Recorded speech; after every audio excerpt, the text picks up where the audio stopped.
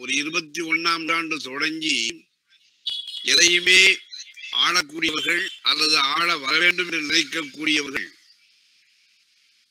மதம் என்கின்ற ஒரு பெரிய தொலைநோக்கு அல்லது விளக்கத்தை அணிந்துதான் வருகிறார்கள் என்பது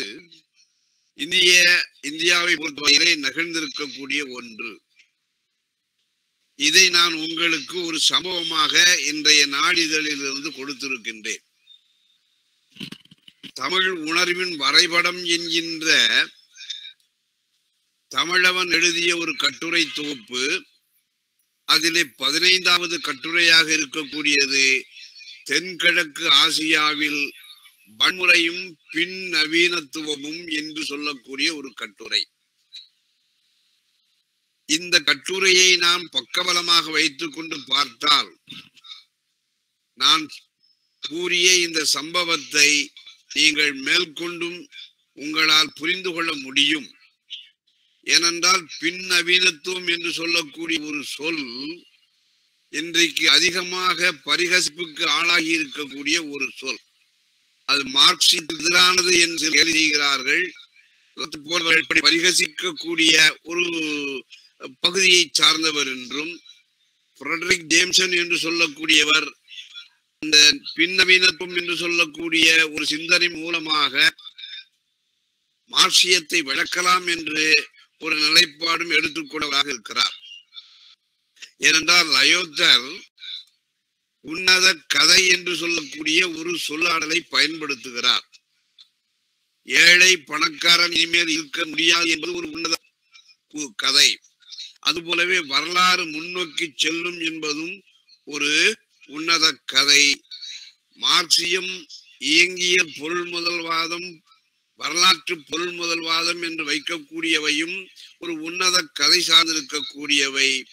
ஆகவே இப்படிப்பட்ட முன்னேற்றத்தை அறிவுவாதம் கொண்டிருப்பதை எல்லாம் நாம் இன்றைக்கு பின் நவீனத்துவத்திற்கு நேர் மாறானது என்கின்ற ஒரு சிந்தனையை இன்றைக்கு நாம் நடமாடக்கூடிய தன்மையை பார்க்கின்றோம்.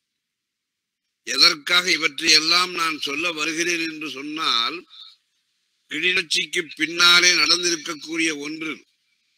அதை தொடர்ந்து தாம்பரத்திலே இருந்து ஒரு விமானமானது பூமி மண்டலத்திலே இருக்கக்கூடிய எல்லாவற்றையும் புகைப்படமாக எடுக்கக்கூடிய ஒரு சக்தி வாய்ந்திருக்கக்கூடிய ஒன்று இலங்கையை நோக்கி பறக்கின்றது. அங்கிருக்கக்கூடிய ஜேவிபி கட்சியை சார்ந்து இருக்கக்கூடியவர் பாராளுமன்றத்திலே எப்படி இந்திய நாட்டினுடைய ஒரு விமானமானது அங்கே பறக்கலாம் என்கின்ற ஒரு கேள்வியை எழுப்புகிறார். அதற்கு பின்னாலேதான் ரா என்று சொல்லக்கூடிய ஒரு அமைப்பானது நம்முடைய இந்திய நாட்டு விமானத்தை ஏதோ ஒரு காரணத்திற்காக என்பது நீங்கள் மேற்கோள் குறிக்கோளுக்குள்ளே அமைத்துக் கொள்ளலாம், அனுப்பியிருக்கிறது. இது போலவே தான் கருணாகரனை தன்னுடைய கைவசப்படுத்துவதற்காக பல கோடிகள் செலவழித்ததாகவும் இந்த ரா அமைப்பை பற்றிய சில குறிப்புகள் நம்ம பார்க்கின்றோம். இதற்கு பின்னாலே மறுபடியும் பார்க்கலாம். இங்கு ஆண்ட ஒரு கட்சியினுடைய தலைவி அவர்கள் ஏதோ தன்னை கொலை செய்து விடுவார்கள் என்கின்ற காரணத்திற்காக விடுதலை புலிகள் என்று சொல்லக்கூடிய அமைப்பை முற்றும் முழுதுமாக நிராகரிக்கிறார்கள் அல்லது எதிர்ப்பை தெரிவிக்கிறார்கள். தனிப்பட்ட காரணங்கள் எப்பொழுதுமே வரலாறை தீர்மானிக்காது என்கின்ற ஒரு நம்பிக்கையை அவர்கள் ஏனோ கொள்ளவில்லை. இந்த தன்மையிலே பின் நவீனத்துவம் என்பது ஒரு சிந்தனை தளம்தான்.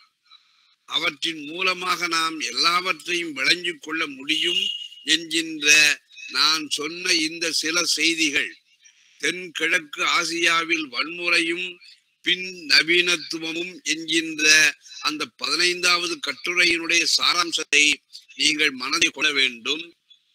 மனதிலே கொண்டு நம்முடைய வியாக்கியானக்காரர்கள் அல்லது விளக்கம் தரக்கூடிய பேச்சினை நீங்கள் அணுக வேண்டும். புத்தகக்கடை என்கின்ற இந்த சிறுகதை பிரதியானது உங்களுக்கு மேலும் புதிய புதிய சிந்தனை தளங்களை தரக்கூடும் என்கின்ற ஒரு சின்ன குறிப்போடு வனிதா அவர்கள் ஏற்கனவே கவிதைகள் கட்டுரைகள் எழுதி கொண்டிருக்கக்கூடியவர். இதை எடுத்தால் சங்க இலக்கியத்தினுடைய ஒரு தொடர்ச்சி அண்மை காலத்தில் எந்த பிரதியாக சிறுகதை பிரதியாக இருந்தாலும் அவற்றிலே ஊடாடும் என்கின்ற ஒரு தன்மையை வைத்துக் கொண்டு முன்மொழிபவர். அதுபோலவே அருமை நண்பரும் இலக்கிய விமர்சகருமாக இருக்கக்கூடிய ஜமாலன் அவர்கள் இப்பொழுது அண்மையிலே ஒரு நூல் வெளியிட்டிருக்கின்றார்கள். சொற்களால் நெய்யப்படும் உலகு என்கின்ற ஒரு அருமையான ஒன்று.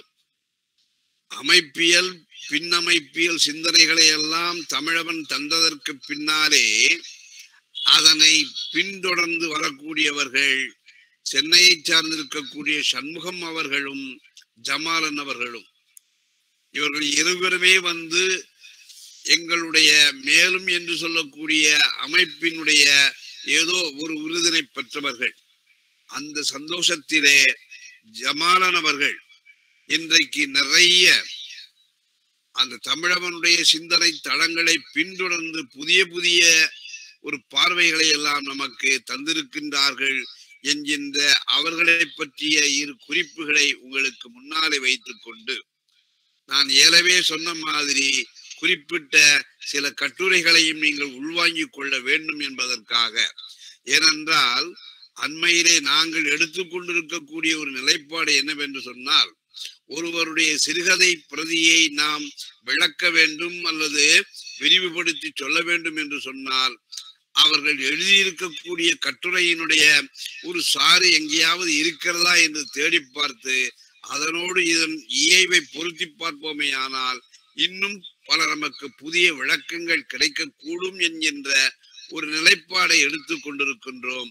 அதனாலே தான் இந்த கட்டுரையை அதனுடைய சுருக்கத்தை உங்களுக்கு நான் சொன்னேன். முழுவதுமாக சொன்னேன் என்று நான் நிறைவுபட்டுக் கொள்ளவில்லை.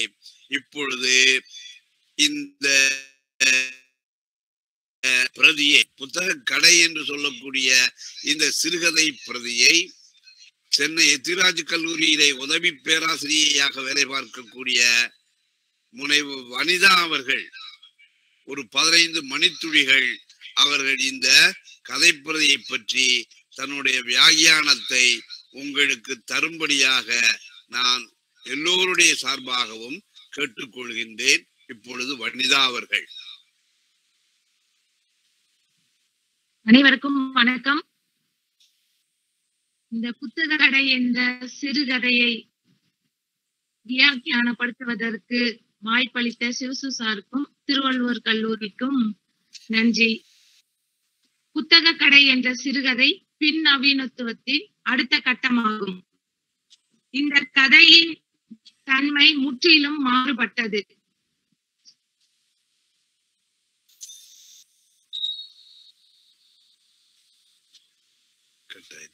கதையின் துவக்கத்தில் ஒரு புத்தக கடையை தேடிக்கொண்டு கதை சொல்லி ஒரு நகர தெருக்களில் வழி கேட்டு அலைகிறான். அவனுக்கு வழி சொல்லும் நபர் ஒரு குழந்தையுடன் ஐஸ்கிரீம் சாப்பிட்டுக் கொண்டே வழி சொல்கிறான். குழப்பமான நகர தெருக்களில் புத்தக கடை தொலைந்து போக திரும்பவும் வழி சொன்னவனிடமே வருகின்றான். மீண்டும் விட்ட இடத்தில் இருந்தே புத்தக கடையை தேடுகிறான். இறுதியில் கடையை கண்டுபிடித்து விடுகிறான். இந்த கதையில் புத்தக கையை தேடுபவன், வழி சொல்பவன், நகர தெருக்கள், சமூக ஏற்றத்தாழ்வு, உலகமயமாக்கல் அனைத்தும் ஒரு மங்கலான தன்மையில் பயணிக்கிறது. புத்தக கடையை தேடுவது என்பது வாழ்க்கையில் தேடிக்கொண்டிருக்கிற உண்மையை குறிப்பது. தெருக்கள் என்பது நகரமயமாக்கலுக்கும் உலகமயமாக்கலுக்கும் இடையில் நசுங்கும் தன்மையை குறிக்கிறது. கதை சொல்லி புத்தக கடை இரண்டும் முக்கியமற்ற கதாபாத்திரங்கள். தேடுவது மட்டும் கதை நகர்த்தலுக்கு பயன்படும் முதல் கதாபாத்திரம். கதை நேராக போகாமல் பக்கவாட்டில் வளர்ச்சி அடைந்து செல்கிறது. கதை ஒன்றில் ஆரம்பித்து இன்னொன்றாக வளராமல் ஆரம்பித்த இடத்திலேயே முடிவடைகின்றது. கதைக்குள் கதை சொல்லியின் குரல் மட்டுமே ஒலிக்காமல் ஓரிரு சில இடங்களில் வாசகனின் கேள்விக்கும் பதிலுக்கும் இடம் தருகிறது. எந்தவித நோக்கமும் நம்பிக்கையும் அற்று ஒரு மாய்மால தன்மையில் கதை பயணிக்கிறது. இக்கதை காலங்களை தாண்டியும் வாசகனின் அதாவது கதை சொல்லியின் மனோநிலையும் காலமும் வேறாகவும் வாசகனின் மனோநிலையும் காலமும் வேறாகவும் பயணிக்கின்றன. இதன் அடிப்படையில் இந்த கதையை லக்கானின் 3 கருத்தாக்கங்களை வைத்து விளக்கலாம் என்று நினைக்கிறேன். லக்கானின் 3 கருத்தாக்கங்கள்: 1 உண்மை, 2 குறியீடு, 3 கற்பனையானது, கற்பனை இமேஜினேஷன். இந்த கதையில் லக்கானின் உண்மை என்பது கதை சொல்லியின் மனோநிலை. கதை சொல்லியின் மனோநிலை என்பது கதையில் வருகின்ற கதை சொல்லி கடைசியில இந்த கதை கருத்திலிருந்து முன்னோக்கி போகணும். அப்படி போகும்போது காரின் ஜன்னலை திறக்காமல் பார்க்கின்ற அந்த இடம், மூடினால் ஏன் தெரியவில்லை, சோதனை செய்து பார்ப்போம் என்று ஜன்னலை மூடிய போது மீண்டும் இடதும் தெரியாமல் புகை மூட்டமானது. உடனே எதிரில் வரும் பெரிய வாகனம் தன் காரில் மோதலாம் என உணர்ந்து ஜன்னல் கண்ணாடியை தடங்கலின்றி உடனே திறந்தும் புகை மூட்டம் மறைந்து தெளிவானது பாதை என்ற வரிகளில், அதாவது நினைவில் இருந்து, அதாவது இல்லாததிலிருந்து அவன் காருக்குள்ள இருந்து வெளியே பார்க்கிறது உண்மையாக நாம் இதில் கொள்ள வேண்டும். இல்லாததில் இருந்து இருப்பதை தேடுவது, நினைவில் இருக்கக்கூடிய அந்த கதையில் பயணிக்கக்கூடிய அனைத்தும் நினைவில் அவனையாக கட்டுவது. அப்படி நினைவில் இருப்பது எல்லாமே குறியீடுகளாக உருக்கொள்கின்றன. கனவுக்கும் நினைவுக்கும் வித்தியாசமற்ற தன்மை தான் இந்த உண்மை என்று கூறலாம். அடுத்து குறியீடு எடுத்துட்டா அந்த ஸ்டேரிங் என்பது ஒரு வட்டத்தை உருவாக்குவதற்கு ஒரு புள்ளி முக்கியம். அந்த புள்ளியிலிருந்து ஸ்டார்ட் பண்ணி அதே புள்ளியில முடியும். அப்படிதான் அந்த ஸ்டேரிங்கும். அவன் காருக்குள்ள உட்கார்ந்து அந்த புத்தக கடையை தேடுவதற்கு வழி கேட்கும் போது அவன் தேடிக்கும் வழி சொன்னவன் இடத்திலேயே நிற்பது. குழந்தை, அந்த தாடிக்காரன், அவனுடைய மனைவி, நகர வீதிகள், கடைகள், சிவப்பு கொடி ஏந்திய இளைஞர்கள், இவர்கள் எல்லாமே கதையில் குறியீடுகளாக வலம் வருகிறார்கள். இந்த குறியீடுகள் தான் இந்த கதையோட உச்சக்கட்ட விவரணையாக மாறுகிறது.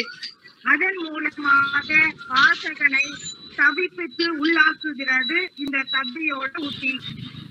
தெருக்கள் என்பது நகரமயமாதலும் உலகமயமாக்கலுக்கும் இடையில் நசுங்குகின்ற தன்மையை குறிக்கின்றது, குறியீடுகளாக வலம் வருகின்றன. அடுத்து காலமும் இந்த குறியீடா பின்னப்பட்டிருக்கிறது. ஒரு முறை நாட்டை ஆண்ட பிரதமர் எமர்ஜென்சியை குறித்தார் என்பது எமர்ஜென்சி பீரியடை இந்திரா காந்தியை குறிக்கின்றார். அந்த குறியீடும் திராவிட கட்சிகள், கம்யூனிஸ்ட் கட்சி இரண்டாக பிரிந்தது என்ற அரசியல் நிகழ்வுகளையும் குறியீடுகளாக வைத்து இந்த கதை பயணிக்கிறது, இரு பாதைகளாக பயணிக்கிறது. அடுத்து கற்பனை என்று வரும்போது இமேஜினேஷன், அவன் கதையில் அந்த கதை சொல்லி நினைவில் மீட்டெடுக்கின்ற கதை அனைத்துமே கற்பனை ஆகும். கதை சொல்லிக்கு மனைவி, அந்த மனைவி என்ற ஒரு பாத்திரமே இல்லை. அது பின்னாடி நீங்க பாத்தீங்கன்னா தெரியும். கடைசியா நீ யார், உன் பெயர் என்ன அப்படின்னு கேட்கிற அந்த இடம், அப்படி ஒரு மனைவியே அவனுக்கு இல்ல. அவன் 30 வருஷத்துக்கு முன்னாடி அவன் திருமணம் பண்ணி 2 ஆண்டு வாழ்ந்து போனவன், கடைசியா அவன் சொன்ன வாக்கியம் நீ யார், உன் பெயர் என்ன என்று கேட்பது. அப்படி ஒரு பாத்திரமும் அங்க இல்ல. அந்த கதை சொல்லியோட மனைவியும் அங்க இல்ல, அந்த கதையும் இல்ல. கதையும் இல்லாமல் அந்த மனைவியும் இல்லாமல் பயணிக்கிறது. அதே மாதிரி புத்தக கடையும் அப்படி ஒண்ணு இருக்குதான்னா இல்லன்னு தான் நான் சொல்லுவேன். ஒன்றை உருவாக்கி அழித்து திரும்பவும் ஒன்றை உருவாக்கி அழிப்பது, இந்த அழிப்பாக்கம் செய்கின்ற உத்தியை இந்த கதை பின்பற்றுகிறது என்று நினைக்கிறேன். அடுத்தது இந்த கதையில இன்னொரு கதை, மௌனியோட சாவில் பிறந்த சிருஷ்டி என்ற கதை எல்லாரும் படித்திருப்பீர்கள் என்று நினைக்கிறேன். அதுல வரக்கூடிய சுப்பையர், கௌரி, இளைஞன், இந்த 3 நபர்களை சுத்திய அந்த கதை நகரம். அந்த கதையும் ரயில் பயணத்துல முடியும். ரயில்ல அந்த கதை ஓடிட்டே இருக்கும். நினைவாகவும் நிஜமாகவும் அந்த கதை இரட்டையாய் பயணித்து வந்து கொண்டே இருக்கும். இந்த கதையும் அவன் காரில் தேடுபவனாக, புத்தக கடையை தேடுபவனாகவே அந்த கதை இரண்டாகவும் பயணிக்கும். இந்த புத்தக கடையிலும் அங்க சுப்பையர் அந்த கௌரிய இரண்டாவது மனைவியாக திருமணம் செய்து இளம் பெண்ணை திருமணம் செய்தவர் சுப்பையன். அந்த எதிர் சீட்ல ஒரு இளைஞன் உட்கார்ந்துட்டு இருக்கும் போது அந்த இளைஞன் கூட உரையாடிட்டே வரும்போது கடைசியா அந்த கதை முடிகிற தருவாயில அவன் உன் பேர் என்னன்னு கேட்கும் போது சுப்பு அப்படின்னு சொல்லும் போது என் பேர் தானே நீயும் நானும் தான் நீயும் அவன் தன்னுடைய இளமைக்கால நினைவுக்கு போகுவதாக முடிவடையும். அந்த சாவில் பிறந்த சிற்பி மௌனியோட கதை. அங்க மௌனி கதையில ஒரு அகம் உருவாகும். அவன் நானே கடவுள், எல்லாமும் ஆனவன் நானே என்ற ஒரு மூலத்தை வச்சு ஒரு முடிவுல கொண்டு போய் நிறுத்துறது மௌனியோட கதை. இந்த புத்தக கதையில இந்த ரெட்டையா உருவாகி அவன் நினைவும் நிஜமும் அந்த காருக்குள்ளேயும் காருக்கு வெளியேவும் எப்படி பயணிக்குதோ அது போல இவனும் இரண்டாக பயணித்து கடைசியில இரண்டும் இல்ல அப்படின்னு சொல்றதுதான் இந்த கதை. எதுவுமே இல்ல அப்படின்னு உடைக்கிறது தான் இந்த கதையாக நான் பாக்குறேன். நினைவை அந்த அழிக்கிறது, நினைவும் அழிக்கிறது, நிஜத்தையும் அழிக்கிறது. எதுவுமே இல்லைன்னு சொல்ற தன்மையில இந்த கதை பயணிக்கிறது. ஒரு கூழ்ம பிரதியாக இந்த கதை அனைத்தையும் உள்ளடக்கி கடைசியில் எதுவுமே இல்லை என்று பிரிச்சு உதிரி உதிராக பிரித்து போடுகின்ற தன்மையில் இந்த கதை பயணிக்கிறது. வாய்ப்புக்கு நன்றி சார். வனிதா அவர்கள் மௌனியினுடைய ஒரு கதையின் சாயல் இதிலே தென்படுவதாக குறிப்பிட்டார்கள். எனக்கு அந்த சந்தர்ப்பத்திலே புதுமைப்பித்தனுடைய கல்யாணி என்கின்ற கதை நினைவுக்கு வருகிறது. ஆனால் அதைவிட மிக முக்கியமானது மௌனியினுடைய நவிழல் முறை, மொழியை அமைத்து கொண்ட மொழி எல்லாம் தமிழவனுடைய இந்த கதையிலேயும் நாம் பார்க்கின்றோம். ஆனால் மௌனிக்கு கொடுத்து அவரை கொடிகட்டி பறக்க வைக்கக்கூடிய ஒரு ஜனக்கூட்டம்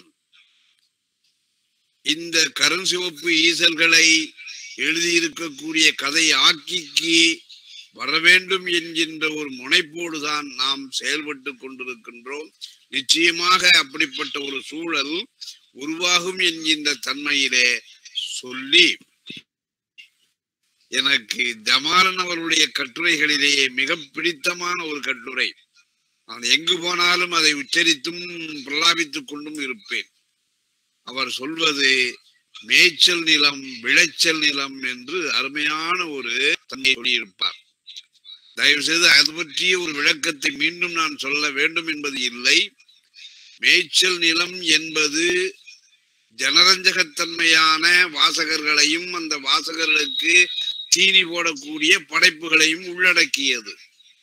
விளைச்சல் நிலம் என்பது வாசகனை சுயத்தன்மையோடு பயணிக்க வைக்கக்கூடிய தன்மையானது. இது அவருடைய சுயமான ஒரு விளைச்சல் தன்மை உடைய ஒன்றாக நான் பார்க்கின்றேன்.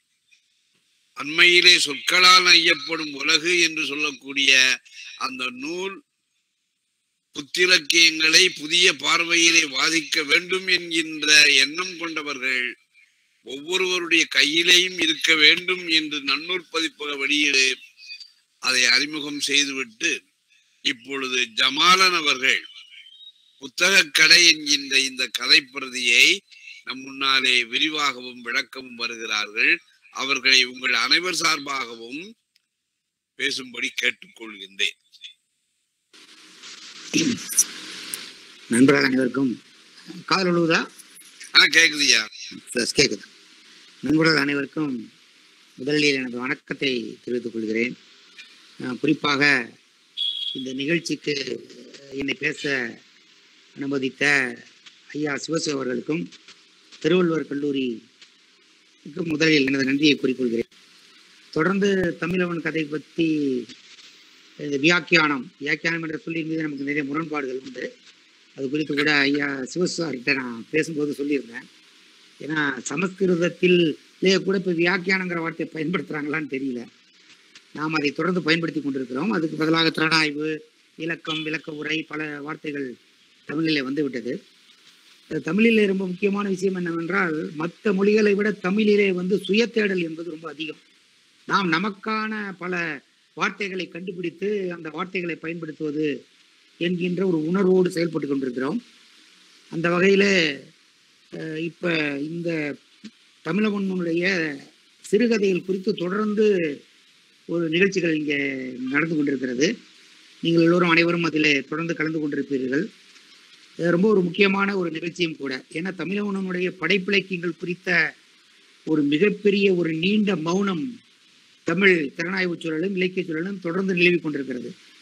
குறிப்பாக திறனாய்வு சூழலில் உள்ள சிலர் திரும்ப திரும்ப தமிழவனை பற்றி நாம் பேசிக் கொண்டிருந்தாலும் கூட பொது சூழலில் தமிழவன் குறித்து ஒரு பரவலான பேச்சு என்பது இல்லை. அந்த மௌனத்திற்கு பின் இருக்கக்கூடிய அரசியலை பல கூட்டங்களை நம்ம பேசிட்டோம். ஆனால் அந்த அரசியலை நான் மீண்டும் இங்கே பேசவில்லை. குறிப்பா நேரடியாக இந்த புத்தக கடை என்கின்ற சிறுகதை குறித்து என்னுடைய மனப்பதிவுகள் என்னவோ அதை உங்களோட பகிர்ந்து கொள்ளலாம் அப்படின்னு நினைக்கிறேன். முதல்ல இந்த கதை வந்து ஒரு 15 பக்க கதை. இதை வந்து தமிழவன் வந்து தன்னுடைய முன்னுரையில் சமீபத்தில் எழுதிய கதை என்று ஒன்றை சொல்கிறார். அது ரொம்ப முக்கியம். ஏன்னா சமீபத்தில் எழுதிய கதை, ஏன்னா பொதுவாக எழுத்துக்கு சமீபம், கடந்த காலம், தற்காலம் அப்படிலாம் ஒன்றும் பெருசா இருப்பதாக கோட்பாடுல இல்லை. ஏன் அப்படின்னு நம்ம சொல்றோம்னா, எழுத்து என்பது எப்போதுமே அந்தந்த காலத்தில் வாசிக்கப்படுவது அப்படிங்கிற ஒரு கருத்தில் இருந்து நாம் அதற்கு கடந்த காலமும் கிடையாது, எதிர்காலமும் கிடையாது, நிகழ்காலம்தான் என்ற கருத்துல பார்க்குறோம். இதை வந்து அவர் சமீபத்தில் எழுதியது என்று சொல்வதின் பொருள் வந்து இது ரொம்பவும் நவீனத்தன்மையோடு கோட்பாடுகளை உள்வாங்கி நவீன சிந்தனையோடு நவீன வாழ்க்கை முறையோடு எழுதப்பட்டது என்ற பொருளிலே அதை அவர் அதில் பயன்படுத்துகிறார். உண்மையிலே இந்த கதைகள் அப்படியானது ஒரு நவீன தன்மையுடன் எழுதப்பட்ட கதைகள் தான். இப்போ குறிப்பாக அந்த முதல் அவரோட முன்னுரையில் சொல்ற அந்த ஒரு விஷயத்தை மட்டும் நான் சொல்ற முதல் பகுதியில் 3 கதைகளை அவர் வச்சிருக்கிறார் இந்த நூலில், கருஞ்சிவப்பு ஈசல்கள்ங்கிற அவரோட சிறுகதை தொகுப்புல. 2ஆம் பகுதியில வந்து அந்த முதல் பகுதி 3 கதைகளையும் அவர் என்ன சொல்றாருன்னா, ரொம்பவும் சரளமான மொழியில் எழுதப்பட்ட கதைகள் அப்படின்னு சொல்றாரு. சரளமான மொழியில் எழுதப்பட்ட கதைகள் என்று அவர் சொன்னாலும் கூட இதில் வந்து இந்த எளிய தோற்றம் கொண்ட அழகியல் அவற்றில் தென்படலாம் சொல்றாரு இல்லைங்களா. அது ரொம்ப ரொம்ப ஆச்சரியமா இருக்கு. ஏன்னா இப்ப மற்ற ஒரு ஏன்னா இப்ப இந்த புத்தக கடை என்ற கதையை வந்து கதையே இல்லை, ஆக்சுவலா டேல்லெஸ் நரேஷன் அப்படின்னு சொல்லுவாங்க. கதையற்ற கதையே என்னன்னா அதோட நெரேட்டிவ் தான் கதையே, வேற இன்னும் கிடையாது. அதுல அந்த சொல்லப்படுற விதம் தான் கதை. கதைன்னு பார்த்தீங்கன்னா ஒண்ணுமே கிடையாது, ஒன்லைனர்னு சொல்லுவாங்களே அப்படிதான். ஒருத்தன் புத்தக கடையை தேடி போறான். நம்ம வாழ்க்கையில் ஏற்படக்கூடிய தினசரி அனுபவங்கள் தான் அது. நாம் ஒன்றை தேடி செல்வோம், நமக்கு யாராவது வழி காட்டுவார்கள், அந்த வழியை நாம் சரியாக பின்பற்றலாம், அல்லது நமது மன உணர்விலிருந்து அந்த வழியை புரிந்து கொண்ட வகையில் பின்பற்றலாம். சில நேரங்களில் நாம் அந்த இலக்கை அடைந்து விடலாம், சில நேரங்களில் இலக்கு நம் கை தப்பி போய்விடும் என்பது தான் இந்த கதை. ஒரு புத்தக கடையை தேடுறாரு, ஒருத்தர் வழி கேட்கிறாரு, வழி சொல்றாரு, அவர் போறாரு. பட் இதனுடைய நிறைய விவரணைகள் இருக்கு பாருங்க. இந்த நவிழல் அப்படின்னு ஐயா சிவசுவர்கள் குறிப்பிட்டார் இல்லைங்களா. அதாவது கரெக்டான தமிழ் வார்த்தை வந்து நெரேஷனுங்கிறதுக்கு நவிழல் என்பதுதான். அந்த நவிழல் தான் இந்த கதையே. இந்த கதையில வந்து அவர் திரும்ப திரும்ப அந்த முதல் தொகுதி கதைகளை வந்து சரளமான அழகியல்னு சொல்லிட்டு, 2வதுல தான் ஹிஸ்டரி, கலோனி அந்த காலனிய வரலாறு இது குறித்த விஷயங்கள் பேசியிருக்கதா அவர் அதில் குறிப்பிடுறாரு. இதுல அவர் சொல்ற இன்னொரு முக்கியமான விஷயம் என்னன்னா, 21ஆம் நூற்றாண்டு காற்று இதில் வீசுகிறது அப்படின்னு அவர் சொல்றாரு. அப்ப 21ஆம் நூற்றாண்டு, ஏன்னா கதை நமக்கு வந்து கதை நாவல் எல்லாம் 19, 20ஆம் நூற்றாண்டுல இருந்தா நமக்கு வந்துட்டு இருக்கு. 21ஆம் நூற்றாண்டுங்கிறது வந்து ஒரு முக்கியமான ஒரு காலகட்டம். என்ன காலகட்டம் பார்த்தீங்கன்னா, ஐயா பின்னவீனத்துவம் அப்படின்னு சொன்னாங்க இல்லைங்களா, பின்காலம். அதை குறித்து எனக்கு ஒரு கருத்து உண்டு, தனிப்பட்ட கருத்து தான். நான் வந்து பொதுவாக பின்னவீனத்துவம் என்பது வந்து வளர்ச்சியடைந்த ஐரோப்பிய சமூகங்களுக்கான ஒரு அமைப்பு முறை அப்படின்னு தான் நான் பார்க்குறேன். இந்தியாவில் பின்னவீனத்துவம் இருக்கா அப்படின்னு கேட்டீங்கன்னா, பின்னவீனத்துவம் என்பது இங்கே ஒரு பின்காலனியமாக இருக்கு. அப்ப பின்னவீனத்துவம் என்பதையும் பின்காலனி என்பது நாம் எப்படி புரிந்து கொள்ள வேண்டும் என்றால், ஆசிய, ஆப்பிரிக்க போன்ற சமூகங்களில் பின்னவீனத்துவம் என்பதுதான் பின்காலனியமாக இருக்கு. பின்னவீனத்துவம் சொல்லக்கூடிய பழமையை ஒட்டுதல் போன்ற பல்வேறு தொழில்நுட்பங்கள் பின்காலனி சமூகத்திலும் இருக்கு. என்னுடைய கோட்பாடுகளையும் நீங்க பார்த்தீங்கன்னாலும் ரொம்ப பெரிய அளவில் வித்தியாசங்கள் கிடையாது. அந்த வகையில இது 21ஆம் நூற்றாண்டு அழகியல் அப்படின்னு அவர் சொல்றது வந்து மிகவும் நவீனத்திற்கு பிந்தைய உருவான ஒரு அழகியலில் இவை எழுதப்பட்ட கதைகள் அப்படிங்கிறது ரொம்ப முக்கியம். ஸோ இந்த புத்தக கடைங்கிற கதையை பொறுத்த வரைக்கும் இதனுடைய பொதுவாகவே தமிழவன் சாரோனுடைய அந்த வாக்கிய அமைப்புகள் மீது நமக்கு எப்போதுமே ஒரு ஒரு அந்த வாக்கிய அமைப்புகள் எப்படின்னா தமிழில் உள்ள அந்த மரபான வாக்கிய அமைப்புகளில் அது எழுதப்படுறதல்ல. அப்ப என்னன்னா அந்த அந்த அவரோட வாக்கியம் எப்படி இருக்குன்னு சொன்னீங்கன்னா, நீங்க வந்து ஒரு வாக்கியத்தை எழுத துவங்கும் போது உங்களுக்கு ஒரு உணர்ச்சி ஏற்பட்டு அந்த உணர்ச்சியிலிருந்து பல்வேறு விஷயங்கள் உங்களை இடையீடு செய்யும். அந்த இடையீடுகள் எல்லாமே அந்த வாக்கியத்துக்குள்ள வந்துடுற மாதிரி ஒரு ஸ்ட்ரக்சரை ஒரு அமைப்பை வந்து அவர் எழுதுறாரு. ஒரு வாக்கியத்துக்குள்ளார 3-4 சிந்தனைகள் எல்லாம் உள்ளே வந்து போற மாதிரி இருக்கும். அப்ப அந்த வாக்கிய அமைப்புலயே வந்து இப்ப இந்த கதையினுடைய துவக்கத்தையே பார்த்தீங்கன்னா, ஒருவன் கடைகள் வரிசையாய் இருந்த தெருவில் வலதுபுறமாக திரும்பி திரும்பி தான் தேடி வந்த பெயர் பலகை தெரிகிறதா என்று பார்த்தபடி அவனுடைய காரில் சென்று கொண்டிருந்தான். இந்த வாக்கியத்தை பார்த்தீங்கன்னா தமிழ் வாக்கிய அமைப்பு முறைப்படி பார்த்தீங்கன்னா இதை வந்து நீங்க 2-3 வாக்கியமா பிரிச்சு எழுதணும். இவர் என்ன பண்றாரு, ஏன்னா அந்த மொத்த உணர்வும் ஒரு வாக்கியத்துக்குள்ள கொண்டு வரணுங்கிறது. இதே மாதிரி இந்த கதையில வந்து ரொம்ப முக்கியமான விஷயமே இந்த கதையில என்னன்னு பார்த்தீங்கன்னா, அவங்க இப்ப நீதா எழிலரசி சொன்னாங்க இல்லைங்களா, அந்த லெக்கானியன் 3 சிந்தனை நாம் அதை வைத்தும் பார்க்கலாம். பொதுவாக லெக்கானனுடைய மனம் என்பது மொழி மாதிரி இருக்குன்னு சொல்றாங்க இல்லைங்களா, அதுதான் இவர் என்ன பண்றாருன்னா, இந்த கதையில் வரக்கூடிய அந்த காரை ஓட்டி செல்லக்கூடிய அந்த நபர், அந்த ஒருவன் இருக்கிறான் இல்லைங்களா, ஏன் இதை வந்து நமக்கு இப்ப இந்த கவிதை இந்த மௌனி இந்த விஷயங்களை நான் பின்னாடி சொல்றேன். நான் கூட சில கதைகளை குறிச்சு வச்சிருக்கேன். அந்த ஒருவன் என்பவன் அது அவனுக்கு பெயர் கிடையாது. அந்த ஒருவன் என்பவன் தொடர்ந்து என்ன பண்றான், அந்த கதையில வந்து அவனுக்கு ஏற்படக்கூடிய பல்வேறு விதமான ஒரே நேரத்தில் அவனுக்கு வந்து கடையும் தேடுறான், கடைக்கு வழி சொல்லவனை பத்தி சிந்திக்கிறான், காரையும் ஓட்டுறான், காருக்கு குறுக்க வந்து விழக்கூடியவங்களை குறித்து இவன் ஏற்கனவே நடத்தின விபத்துகளை குறித்த குற்ற உணர்ச்சியும் கொள்றான். அதே நேரத்துல வந்து தன்னுடைய மனைவி 2 வருடம் வாழ்ந்த மனைவியினுடைய காதல் எப்படி வந்து தன் உணர்வு இல்லாமே தனக்குள்ள அந்த காதலை வந்து அவங்க எப்படி உருவாக்குனாங்க, இவனை விட எப்படி ஒரு வலிமையான, ஏன்னா இந்த ஒருவன்கிற பாத்திரம் ஒரு வலிமையான பாத்திரமாக இல்லை, இது ஒரு ரொம்பவும் முக்கியமான ஒரு பாத்திரம். இது பொதுவா ஒரு கதாநாயகன் கதை நாயகன் என்று சொல்லக்கூடிய எந்த வலிமையும் இல்லாத ஒரு சராசரி மனிதனாக அவன் அந்த கதைக்குள்ள இருக்கான். அவனுடைய பல்வேறு சிந்தனைகள் பல்வேறு விஷயங்கள் எப்படி இருக்குன்னா, ஒரு மொழி மாதிரி இந்த இவர் எப்படி இந்த வாக்கியங்களுக்குள்ளார பல்வேறு உணர்வுகள் வருதோ அந்த பாத்திரத்தினோட மன ஓட்டத்துக்குள்ளேயும் பல்வேறு உணர்வுகள் வந்து போயிட்டே இருக்கு. ஸோ அதுல ஒரு முக்கியமான அந்த 3 அந்த லக்கானியன் கான்சியஸ் அப்படின்னு சொல்றாரு, அன்கான்சியஸ் ஸ்ட்ரக்சர் லைக் லாங்குவேஜ்னு சொல்றாரு இல்லைங்களா, மொழி போன்ற கட்டமைக்கப்பட்டிருக்கிறது மனம் என்பதை எழுதி பார்க்கக்கூடிய ஒரு கதையாக இது அமைஞ்சிருக்கு. இது ஒரு விஷயம். அடுத்த விஷயம் என்னன்னு சொன்னீங்கன்னா, ஒரு மொழி என்பது உள்ளீடற்றதாக இருக்கிறது அப்படிங்கிற ஒரு விஷயத்தை இந்த கதையின் மூலமாக ஒரு நமக்கு உணர்த்த வர்றாரு. ஏன்னா இந்த கதையில பேசக்கூடிய எந்த ஒரு வசனத்துக்கும் ஒரு பெரிய தத்துவ உள்ளடக்கம், பெரிய ஒரு வரலாற்று உள்ளடக்கம் அந்த மாதிரி எதுவுமே இருக்காது. எந்த ஒரு ஒரு அர்த்தமின்மை, இப்ப கதைக்குள்ளேயே அதை பத்தி வரும். ஒரு அர்த்தமின்மை என்பது ஒரு உள்ளீடு தன்மை என்பது இல்லை அப்படின்னு சொல்லி ஒரு விஷயத்தை வந்து இந்த கதை என்னுடைய லாங்குவேஜ் வந்து நமக்கு காட்டுவதாக இது எழுதப்பட்டிருக்கு. 2வது இதுல வர்ற எல்லாமே வந்து பாத்தீங்கன்னா மொழி என்பது ஒரு மிதந்து செல்லும் தன்மை கொண்டது அப்படின்னு பின்னவீனத்தும் சொல்றாங்க இல்லைங்களா, அதாவது ஃப்ளோட்டிங் சிக்னிஃபையர் அப்படின்னு சொல்லுவாங்க, மிதக்கும் குறிப்பான் அப்படின்னு. மிதக்கும் குறிப்பான் என்னன்னா, புத்தக கடை என்பதே ஒரு மிதக்கும் குறிப்பான் தான். அந்த புத்தக கடையை நீங்க வாழ்க்கைன்னு உள்ளீடு பண்ணலாம். அந்த புத்தக கடையில ஒரு வாழ்க்கைன்னு வச்சு பார்க்கலாம், லட்சியம்னு வச்சு பார்க்கலாம், அல்லது ஒரு காதல், எதை வேணா நீங்க வச்சு பார்க்கலாம். ஒன்றை ஒருவன் தேடி செல்கிறான். ஒருவன் லட்சியத்தை தேடி செல்லலாம், வாழ்க்கையை தேடி செல்லலாம், காதலை தேடி செல்லலாம். இப்படி தேடி செல்வது என்ற இலக்கை தான் அந்த புத்தக கடை என்பது குறிக்கிறது. அப்ப புத்தக கடை என்பது வந்து ஒரு மிதந்து கொண்டிருக்கிற ஒரு சொல், ஒரு குறிப்பான். அந்த சொல்லுக்குள் நீங்க எதை வேண்டுமானாலும் இணைத்து பார்க்கலாம். அதனாலதான் இந்த கதையில வந்து புத்தக கடையே கிடையாது.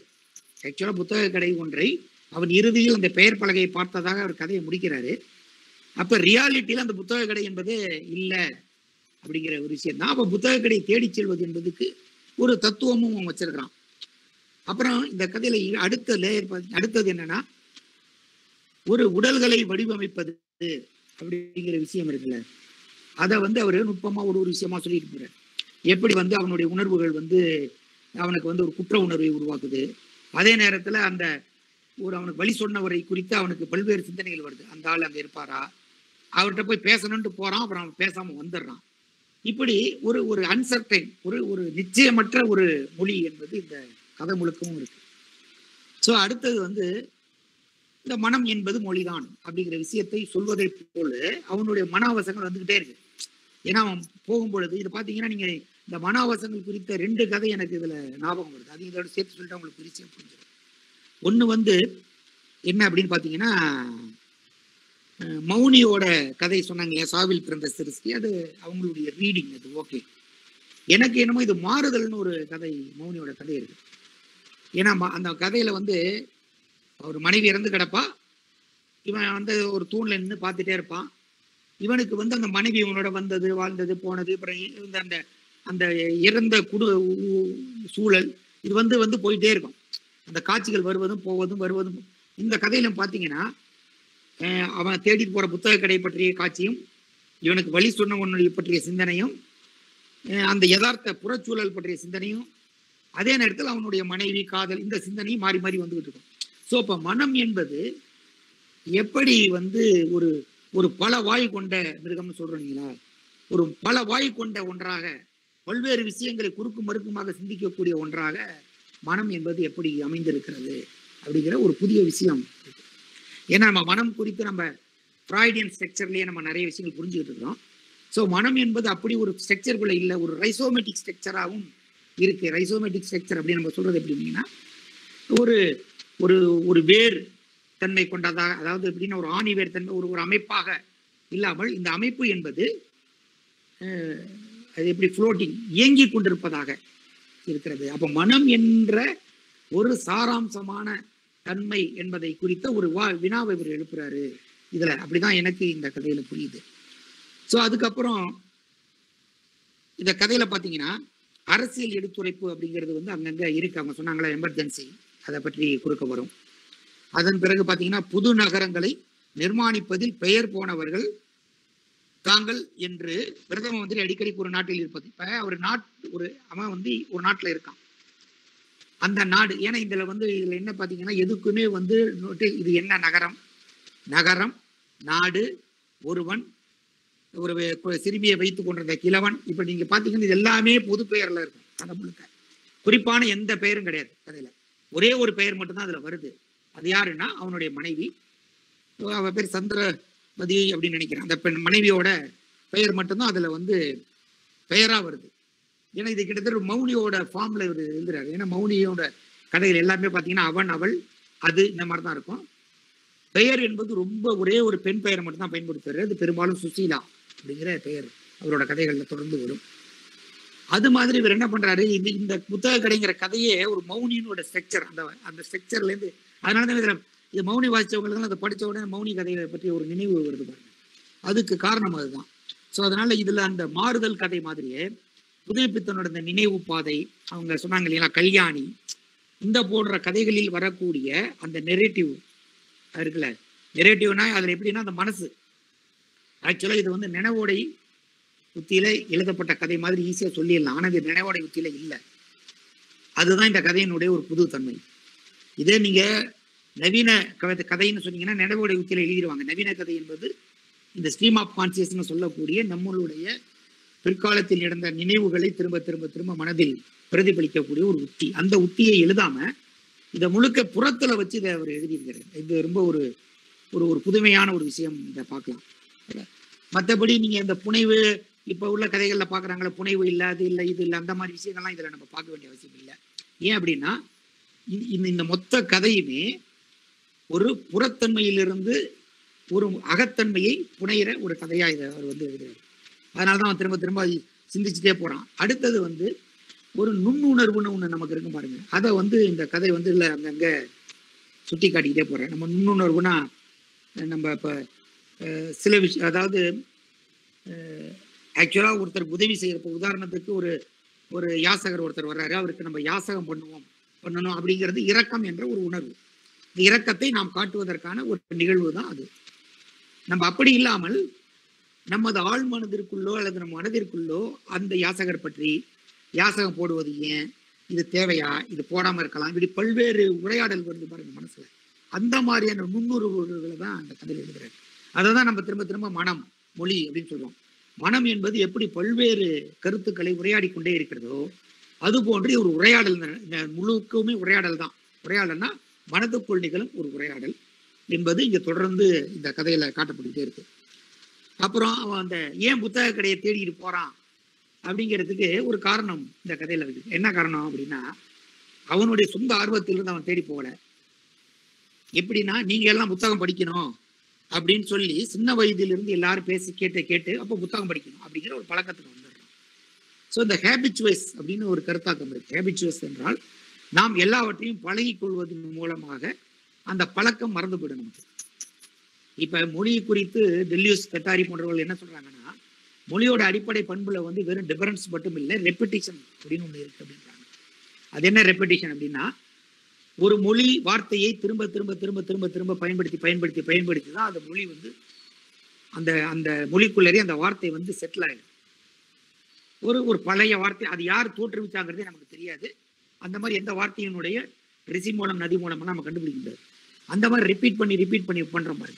ஸோ இதுல என்ன பண்றாருன்னா, அந்த ரெப்பிட்டிஷன் அப்படிங்கிறது வந்து வந்துகிட்டே இருக்கு. அவன் போறான், கிடைக்கல, திரும்ப வர்றான், ரவுண்ட் அடிக்கிறான். மொத்தத்தில் இந்த தேடுதல் என்ற நிகழ்வு என்பது அதுதான் ஒரு வாழ்க்கை என்பதாக இதுல வந்து ஒரு ஒரு ஒரு தன்மை, ஒரு கருத்து இந்த கதையில அவர் முன்வைக்கிறார். அடுத்து வந்து கதை என்பதை வந்து இப்ப பொதுவா நாம சொல்லுவோம்ல, கதை என்பது வந்து நேர்கோட்டு தளத்துல இருக்கும், குத்துக்கோட்டு தளத்துல இருக்கும் என்பது போன்ற தன்மையில் இல்லாமல் இந்த கதையில என்ன பண்றாருன்னா, ஒரு ஒரு கதைத்தன்மையே இல்லாத ஒரு கதையாக இது எழுதப்படுறது. அது ஒரு முக்கியமான விஷயமா நான் பார்க்கிறேன். அடுத்தது பாத்தீங்கன்னா, இந்த இவரோட தமிழன் சாரோட பொதுவான சிறுகதை வர்ணனைகளை பார்த்தீங்கன்னா, ஒரு இடத்துல சொல்றாரு ஜவுளி கடை அப்படின்னு நேரடியா சொல்லலாம். ஆனா அவர் அப்படி சொல்லலை. என்ன சொல்றாரு, பெண்களின் சாரியை தொங்க விட்டு அவற்றை வியாபாரம் செய்யும் கடைகள்.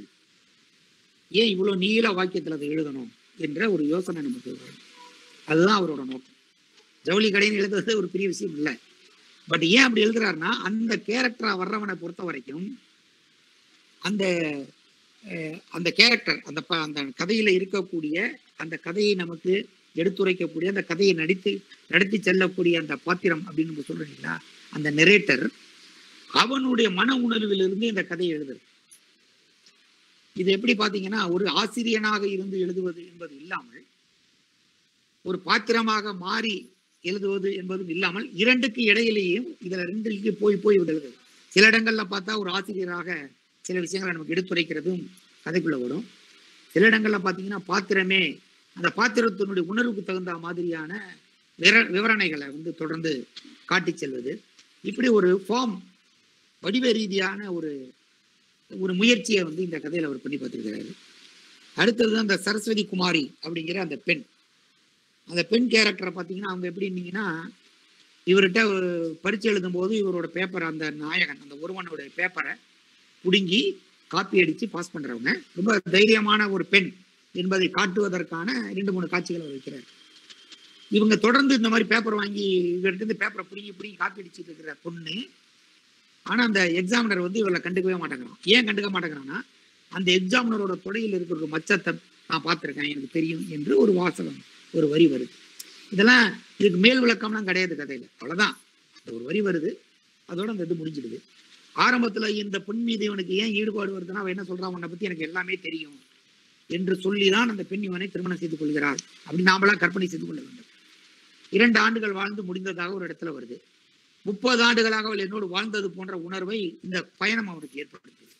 இதுல அவளை பற்றி நினைக்கிறான். இதெல்லாம் தான் இந்த மாறுதல் கதை, இந்த சாவில் பிறந்த சிறுசி, இதையெல்லாம் நினைவூட்டக்கூடிய வரிகள்லாம் இந்த அந்த சந்திரகுமாரி குறித்த கதையினுடைய உள்தளத்துல வரக்கூடிய இந்த விஷயங்கள் தான் நமக்கு அதையெல்லாம் நினைவூட்டக்கூடியதாக இதுல அவர் பண்றாரு.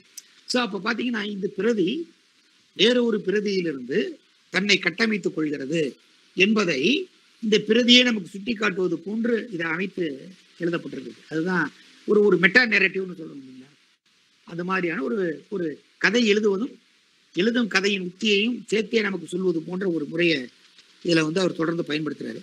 இதுல ஒரு குறிப்பான ஒரு தத்துவத்தை வைக்கிறான். அந்த ஒருவன் என்பவனுக்கு ஒரு பிலாசபி என்ன அப்படின்னா, தேடுதல் மீது எனக்கு நம்பிக்கை இல்லை, அடைதலில் தான் நம்பிக்கை உள்ளது அப்படின்னு நான் சொல்றேன். இப்ப அவனுக்கு அப்ப என்னன்னா, அந்த கேரக்டர் எப்படி இருக்கிறான்னு பாத்தீங்கன்னா, அவனே ஒரு எப்படி சொல்லலாம், அந்த போஸ்ட் மாடர்ன் அப்படின்னு சொல்லக்கூடிய ஒரு சமூகத்தில் இருக்கக்கூடியவர்கள் எந்த ஒரு அடிப்படையும் இல்லாமல் இருப்பார்கள். அதான் போஸ்ட் மாடர்ன் ஹியூமன் பீயிங் அப்படின்னு நம்ம சொல்றது. அவங்க வந்து எந்த ஒன்றோடும் தன்னை அடையாளப்படுத்திக் கொள்ளாமல், எந்த ஒன்றின் மீதும் ஒரு சென்டிமெண்ட்ஸு இல்லை அப்பா அம்மா அல்லது குடும்பம் இந்த மாதிரி எதன் மீதான ஒரு ஒரு தீவிர ஈடுபாடும் இல்லாத ஒரு மிதந்து கொண்டிருக்கக்கூடிய ஒரு பண்பு கொண்டவர்களாக அவங்க இருப்பாங்க. இவனுக்கும் அந்த அந்த அந்த அதை சொல்வதற்காக அவன் என்ன சொல்றான், தேடுறதுல எனக்கு நம்பிக்கை கிடையாது, ஆனா அவன் தேடிட்டு தான் இருக்கான், கதையில அவன் தேடுறான். இதுதான் போஸ்ட் மாடர்ன் பேரடாக்ஸ்ன்னு நம்ம சொல்றோம். அவர்கள் என்ன சொல்கிறார்களோ அதுக்கு நேர் எதிராக அவர்களுடைய வாழ்க்கையும் அமைந்திருக்கும். இதுதான் போஸ்ட் மாடர்னிசம் வந்து திரும்ப திரும்ப என்ன சொல்லுதுன்னா, நாம் வந்து வாழ்ற வாழ்க்கை என்பது முன்னோர்கள் வாழ்ந்த வாழ்க்கையை பகடி செய்வது போன்ற ஒரு வாழ்க்கையை நம்ம இன்னைக்கு வாழ்றோம். அதுதான் உம்பர்டோ ஈகோ ஒரு இதில் சொல்லுவார், ஒரு காதலிக்கிட்ட போய் ஒருத்தன் ரோஜாப்பூ கொடுக்குறான்னா, நான் உன்னை காதலிக்கிறேன் அப்படின்னு ரோஜாப்பூ கொடுத்தா இந்த காலத்தில் எல்லாரும் அதை பார்த்து சிரிப்பாங்க. ஏன்னா இது வந்து ஒரு தேய் விளக்கு கிளிஷேன்னு சொல்றீங்க, தேய் விளக்கா மாறி போச்சு. இப்படி தன் காதலை அப்ப எப்படிதான் அவன் காதலை வெளிப்படுத்துவான்? அதற்கான உணர்வே இல்லை, அதற்கான ஒரு அடிப்படையோ அதை உணர்வோ அதை புரிந்து கொள்வதற்கான நிகழ்ச்சிகளோ இன்னைக்கு இல்லை. ஏன்னா எல்லாமே ஆல்ரெடி தேய் விளக்கா மாறி போச்சு. அப்ப ஒரு புதுசா சொல்லணும்னா அவன் என்ன சொல்லணும், கல்யாண பரிசுல ஜெமினி கணேசன் அவன் காதலிகிட்ட சொன்னது மாதிரி நானும் என்னுடைய காதலி ஒன்று சொல்கிறேன், இந்த மாதிரி நம்ம ஒரு ரெஃபர் பண்ணி தான் பேச முடியும் என்ற நிலையை நமக்கு உருவாக்கிறது தான் பின்னவீனவ நிலை அப்படின்னு சொல்லி உம்பர்டோ ஈகோ ஒரு கொட்டேஷன்ல சொல்வார்.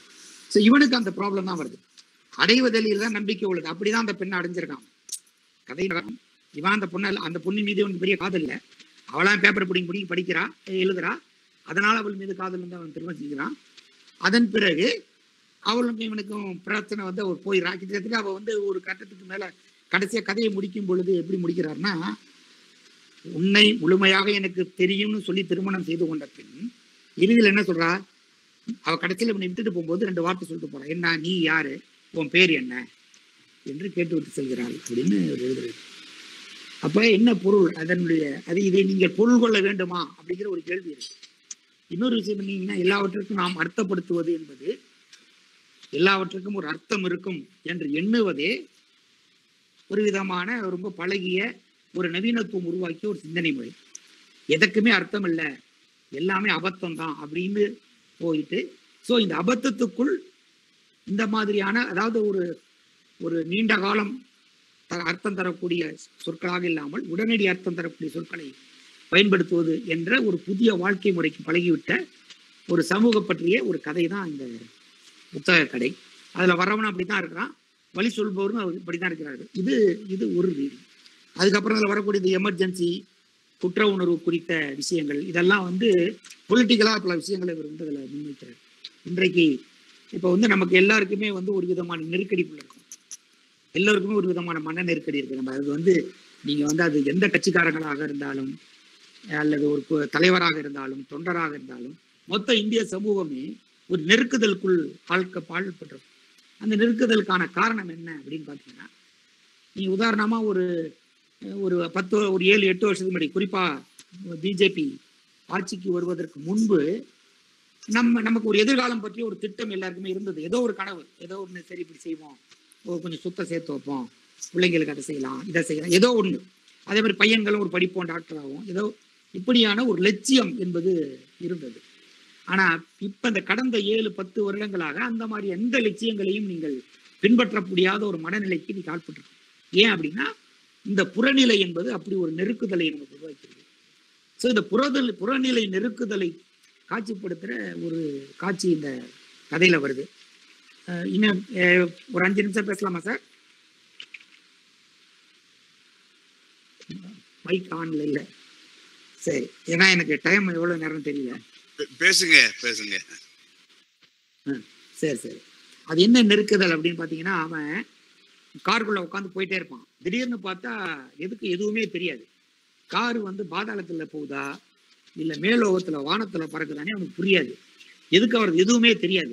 ஏன் தெரிய மாட்டேங்குது அப்படின்ட்டு கண்ணாடியை இறக்குவான். அப்புறம் பார்த்தா காட்சி கிளியரா தெரியும். திரும்ப கண்ணாடி ஏற்றினா மறுபடியும் அவனுக்கு எதுவுமே தெரியாது.